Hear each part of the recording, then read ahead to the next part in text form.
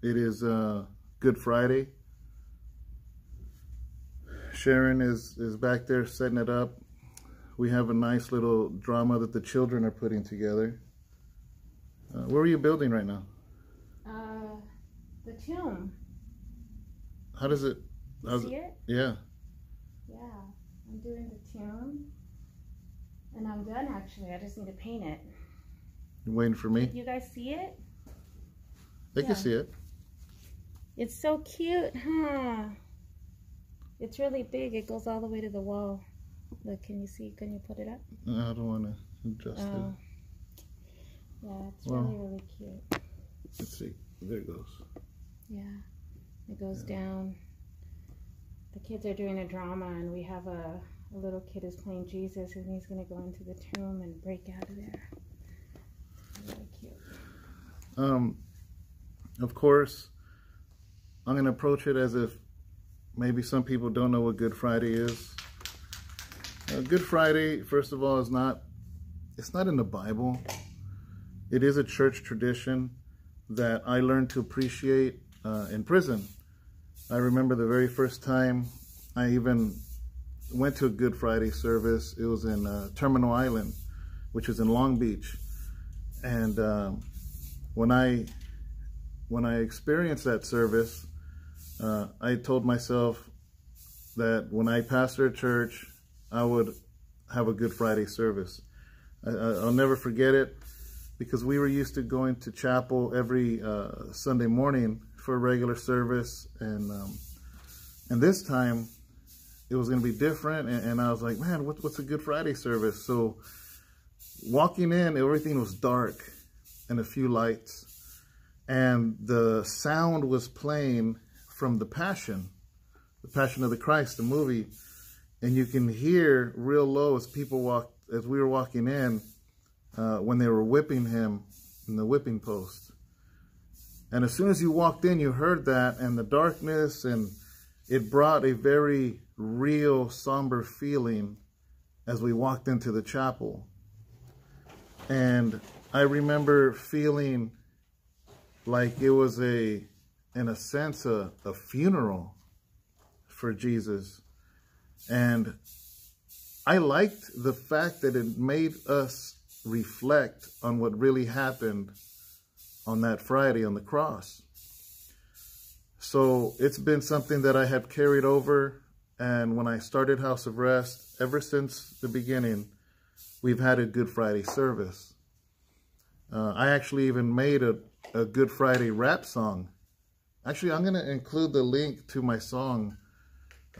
So when you see this in the morning, I'm going to put a link in the description box, and it's a rap song I did back in 2013 called Good Friday. So if you like it, comment on that video. Actually, it's on our channel, but to make it easy, it'll be in the description box. It's a very short verse that I'm going to talk about today. It's in the Gospel of John. John, like I said in another previous video, was the one closest to Jesus. He was the youngest apostle.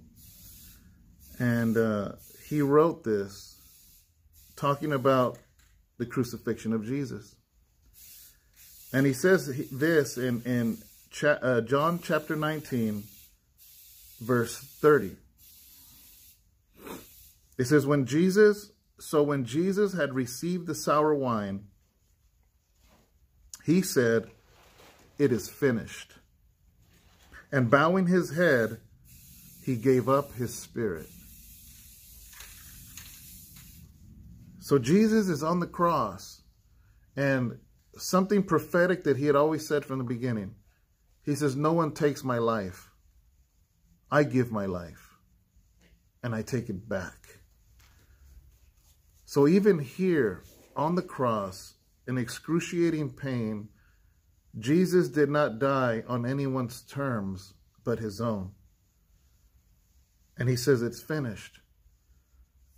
And after he said that, the Bible says that Jesus says, I commend my spirit, I give my spirit. And he took his last breath and he died. And I remember reading this as a new Christian. And I like the fact that he gave up his own ghost. He gave up his own spirit. Yeah. But I didn't realize how much deeper those words went until later on. It is finished, guys. It's a proclamation. It's a declaration of war. It is a statement that it's not just on the surface. He's saying it is finished, talking about this deed, this crucifixion. Yeah, it's finished. He was saying something much more profound and so much more deeper. From the beginning of time since the fall, the enemy had reigned here on this earth. The Satan or Lucifer or the devil was the one that reigned. He took away the authority from Adam and Eve. He took away their identity. He took away their fellowship with God. And humanity had run amok ever since.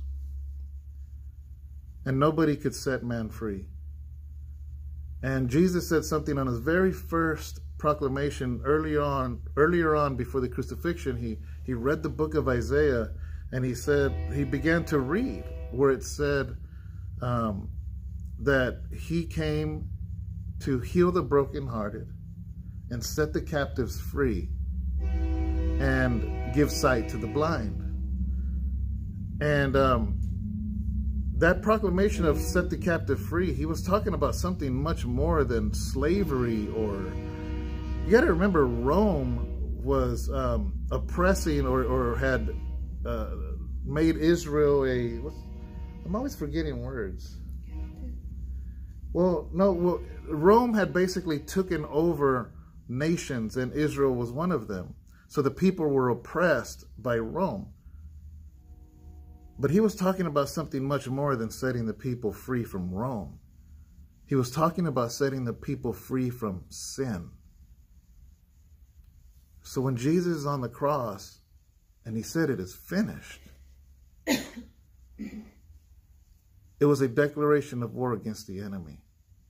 He's saying it is finished. You no longer reign here. It is finished. I have given the people a way to be set free.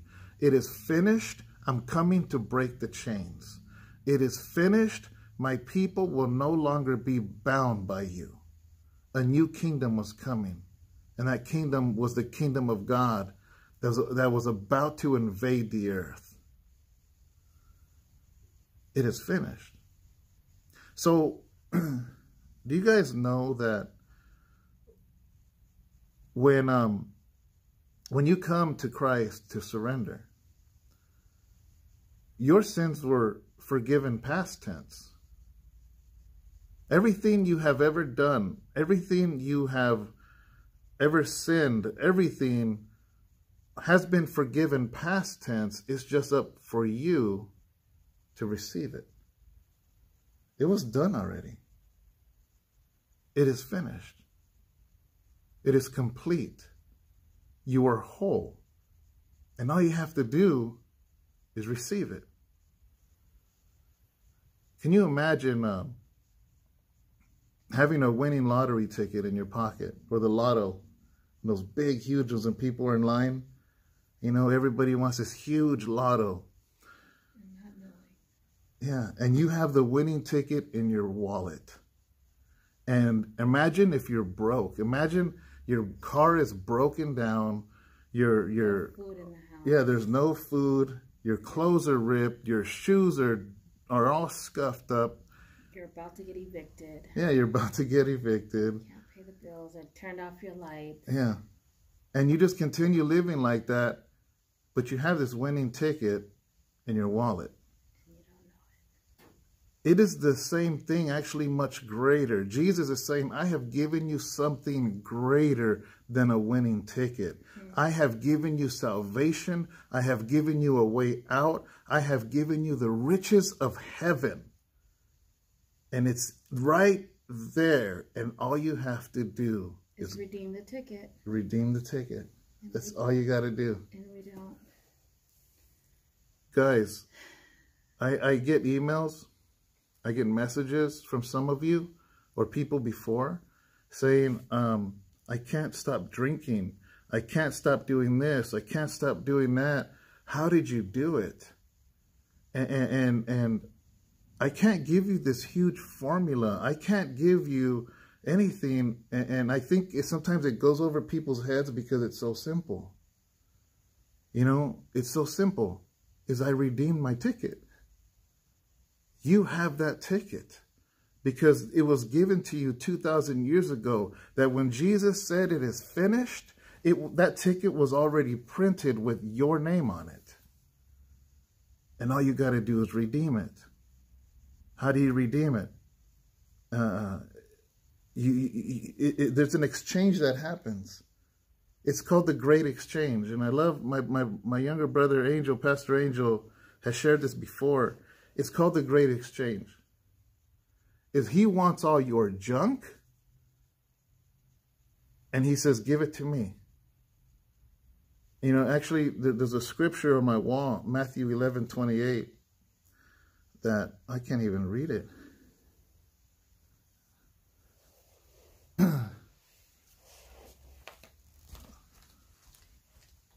It says, come to me, all who labor and are heavy laden, and I will give you rest. Matthew 11:28, in the words of Jesus, he says, come to me, all of you who are heavy laden, and I will give you rest.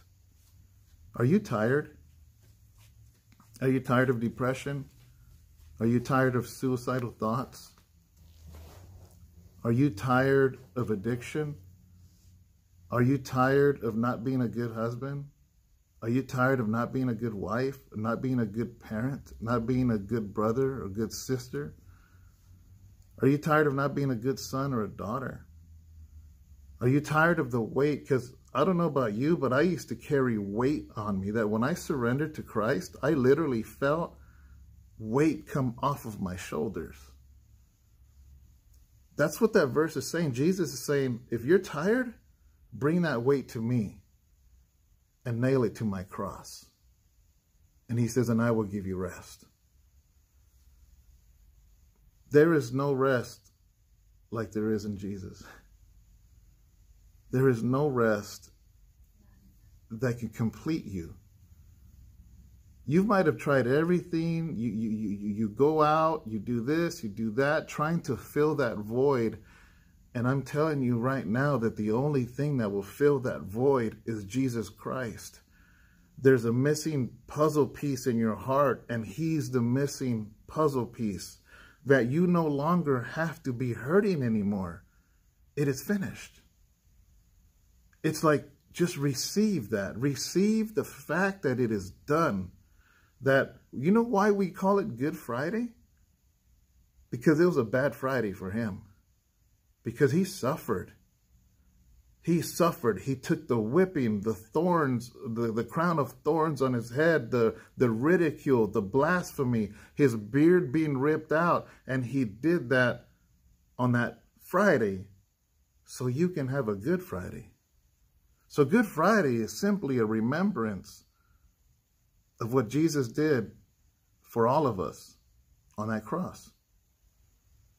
And he offers a free ticket. And all you got to do is redeem it. You know, and the biggest tragedy ever is for somebody to die. And all along, they had that ticket. And all along, all you had to do was redeem it. The great exchange is you give your sadness for his joy. You give your brokenness for his completeness. You give your depression and he gives you rejoicing. You give him your tears and he gives you happiness. And most of all, you give him your sins and he gives you forgiveness. He gives you mercy. He gives you his love. He gives you his understanding. He gives you everything. Why would you not redeem that ticket? Can you imagine if somebody had a lotto ticket, a winning number, And all their life, they lived with that thing in their wallet. And then on their deathbed, can you imagine on the deathbed, you're about to die and your family's all around you and you say, can you take out my wallet? Can you take out this piece of paper? It's my lotto ticket. It's like somebody saving all their money their whole life under their mattress and they die on it. Yeah. She said, I don't know if you could hear her, but it's somebody that saves all their money under their mattress. And then as they're laying on that mattress, they reveal that they've been rich all their life. And they die on it. And yeah, they die on that mattress. You know, there's one thing, guys, there's one regret I have in being a Christian. I'm gonna be real. There's one regret I have. My biggest regret is this, is that I accepted or surrendered to him when I was 32 years old and not when I was a younger man. I wasted my years following something other than God. I wasted my years chasing after things that weren't God. I wasted those years. When I see young people and they're on fire for God, I get jealous. Because I'm like, man, Lord, why didn't I give you my 20s? Why didn't I give you my teens? That's my biggest regret, is not surrendering to him earlier. Because it's like I had this ticket all along, and I didn't redeem it till I was 32. And then even then I spent 6 years in prison.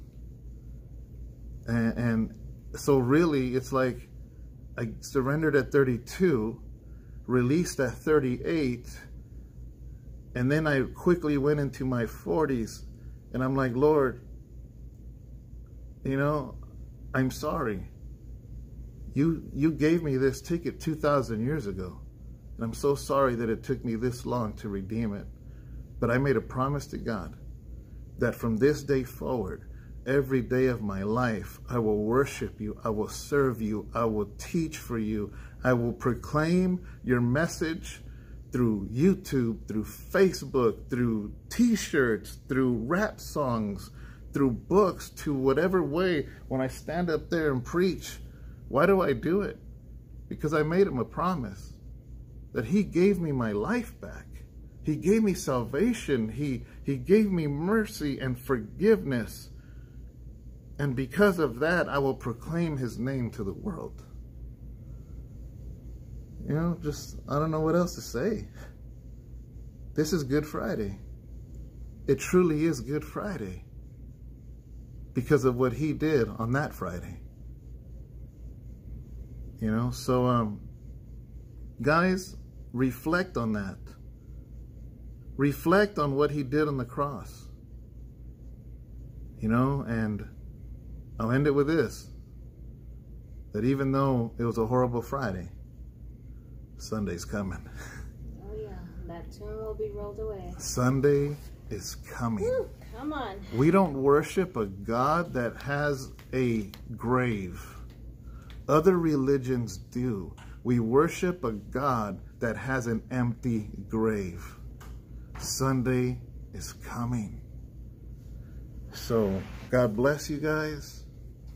And oh, check this out. I like showing off our shirts. Look at this. Jesus is a senior pastor of my church. Because he truly is. I'm not the pastor here. I'm not the senior. I'm a pastor. But Jesus is the senior pastor here at House of Rest. And that is his pulpit. Well, not the ladder, but when the pulpit's there, it's his pulpit. It's all about him. It's all about him. Nobody else died for you. No pastor died for you. No evangelist died for you. No televangelist died for you. No church building died for you. No church ministry died for you. Jesus died for you. Him and him alone, and him we worship. At least that's what I see in the Bible. And because of that, that's what we teach here. That it's him and him alone. Yeah. So, all right, guys.